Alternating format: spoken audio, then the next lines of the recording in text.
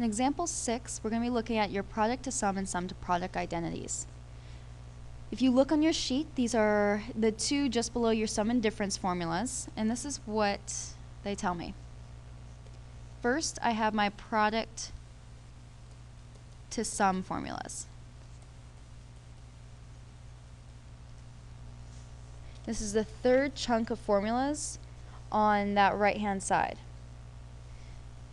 What these tell me is that if I have sine of one angle multiplied by sine of another angle, that is the same as 1/2 times cosine, first angle minus the second, minus cosine of the first angle plus the second. Or maybe I have cosine of an angle times cosine of another angle. This is the same as 1/2 of cosine alpha minus beta plus cosine of alpha plus beta. Maybe I have sine of alpha times cosine beta. This equals 1/2 sine alpha plus beta plus sine alpha minus beta. And lastly, I can have cosine alpha times sine beta. And this will equal 1/2 sine of alpha plus beta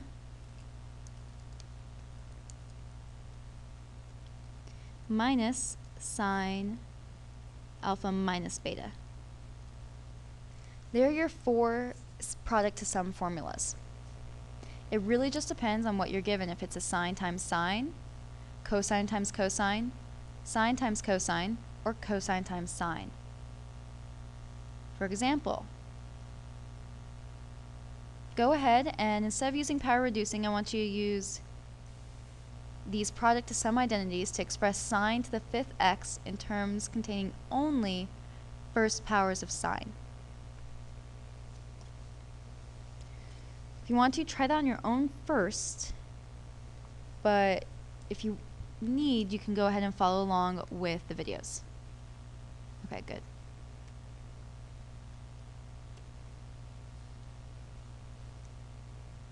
Now that we have plenty of room, we're going to take sine to the 5th x,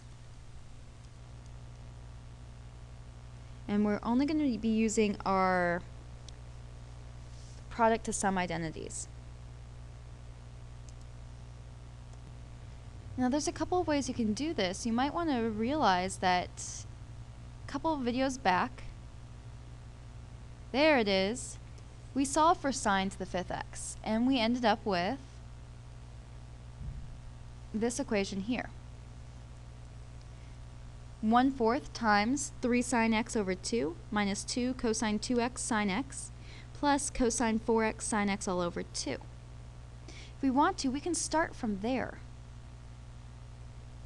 Alright, so we already know that sine to the 5th x equals 1/4 times 3 sine x over 2 minus 2 cosine 2x sine x plus cosine 4x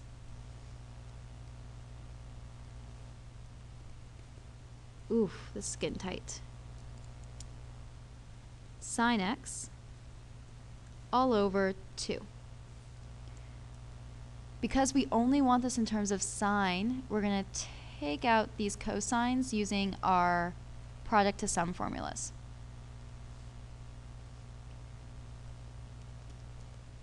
This is what we get. We now have that sine to the 5th x equals 1/4 3 sine x over 2, that's fine,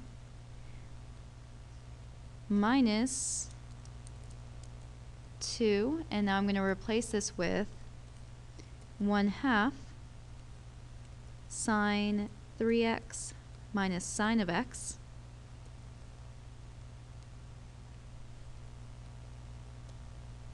plus 1/2